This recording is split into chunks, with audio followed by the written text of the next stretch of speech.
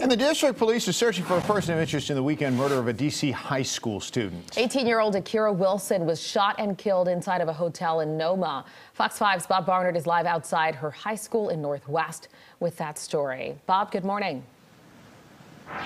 Hey, Jeanette, Steve, good morning to you. Yes, Akira Wilson was a senior here at Jackson Reed High School in Tenleytown. This is the former Wilson High School. Let me take you to the murder scene. It was a Hilton Garden Inn on First Street, Northeast. That's in Noma.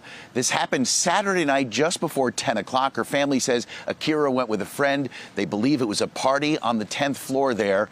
She was found shot and killed inside the room there. D.C. police, if there is a motive behind this, isn't saying anything about that. So this is a murder mystery.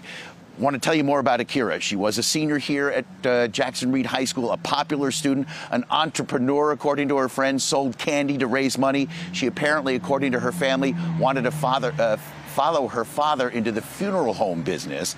Her family, understandably outraged. Akira's great uncle is a community leader in Ward 7. Senseless, unprovoked, unwanted, that should not have happened.